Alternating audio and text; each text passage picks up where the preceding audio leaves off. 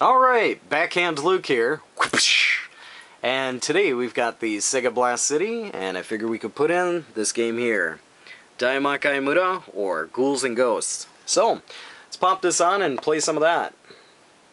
I figured I'd do something a little bit stupid here for the intro. A lot of people think that I say backhand, so I figured I'd go with it once. But, as you can see here in the beginning of the game, there is no sound. It doesn't have any sound effects to it. It's just kind of like watching a silent film. And it's like that throughout the entire intro. Once you get into the game, it's got sound effects and sound and things like that, but I'm kind of going to be playing this on an angle here since I got the camera basically right in the middle, so this game can be a little bit tricky if you're not like sitting directly in front of it, but we'll give it a shot. Let's see how well we can do. And there's our intro, so pop in some coins here, start it up.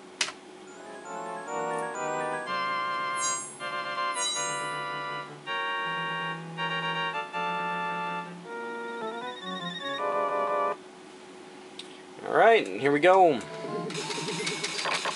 So, for those of you who watched that last video that I put up, I had mentioned that this is a game that I've wanted to get for a very long time and have in my collection. And luckily I was able to get it. However, this is the conversion cart, the conversion board. And one of the biggest differences with the conversion here is that the sound effects are not dead on. Sound effects sound a little bit too high-pitched and sound a little bit rough. And I think that's what takes away from the game itself. If the sound effects on here were perfect, I think it would be fantastic. I would think there's nothing wrong with these conversion ones, but with the conversions, you definitely lose out with the sound effects. And I think the sounds are pretty much the main thing for a game. You gotta have really good sounds, sound effects, or else it takes away from the gameplay a lot. But you can probably hear here in the trees, the sound effects sound a little bit like blah.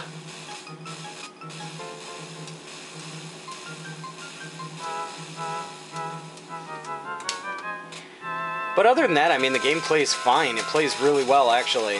And if it did have perfect sound, I think a lot more people would be making these conversions. But I think that's the one thing that probably keeps people from making them so much. Or picking them up over the originals. I knew that was going to happen.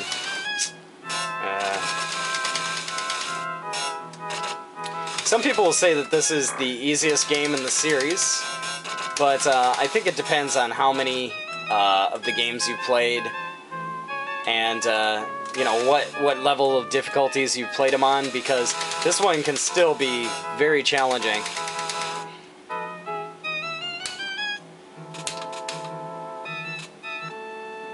And this is where the sound effects really get bad. In fact, they kind of get so bad that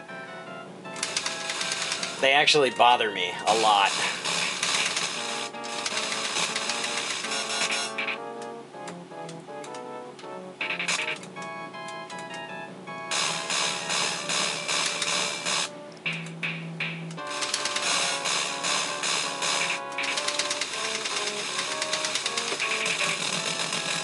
You can hear that, just that crackly, scratchy sound. That's what takes away from it the most, I think.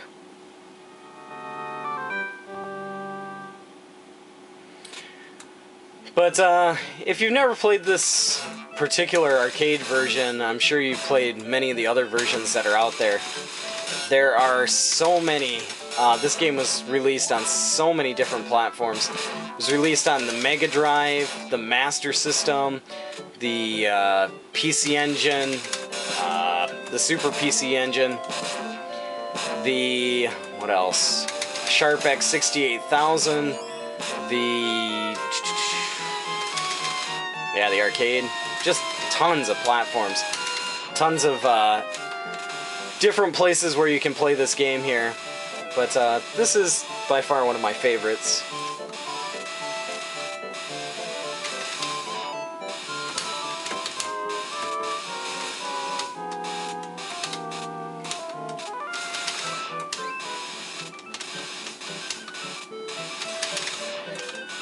Sorry if I'm not talking too much here. I'm trying to concentrate. I'm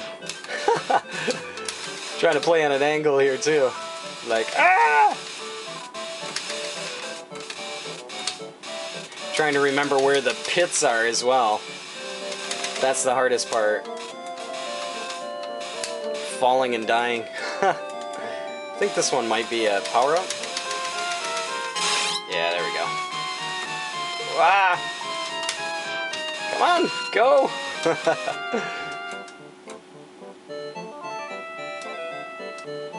A wonderful sound, you know, for the music. It's just those sound effects that are the worst. Come on.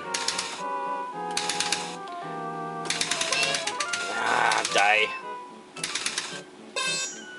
Problem is, he'll follow me all the way through here.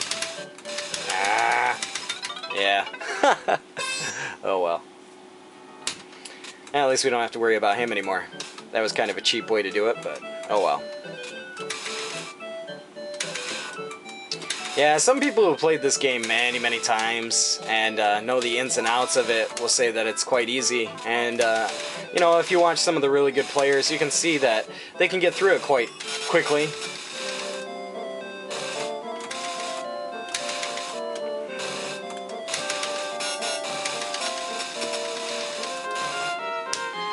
But,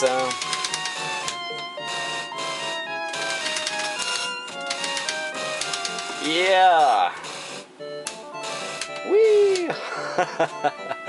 I totally lost track of what I was trying to say.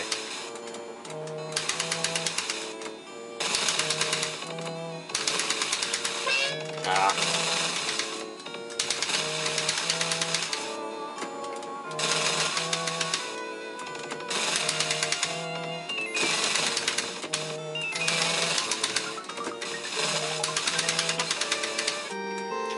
There's our second boss here.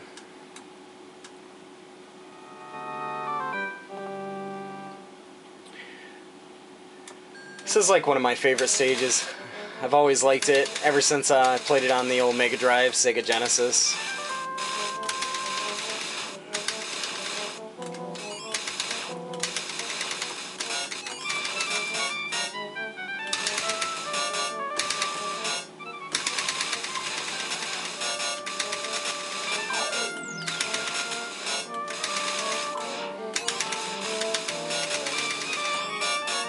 There's a lot of different weapons that you can pick up in the game, but for me I like to have the either this or the kind of like the shield looking items. Those are the two that I like the most. Oh.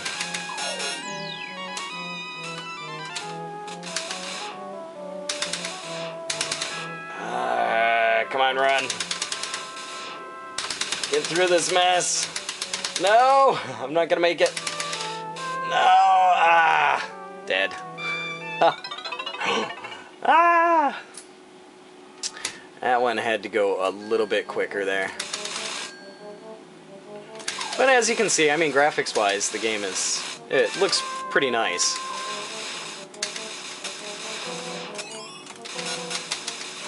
It's just the random sound issues.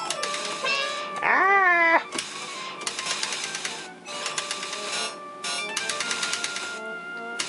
I'm surprised I've been able to make it this far. Playing it on an angle.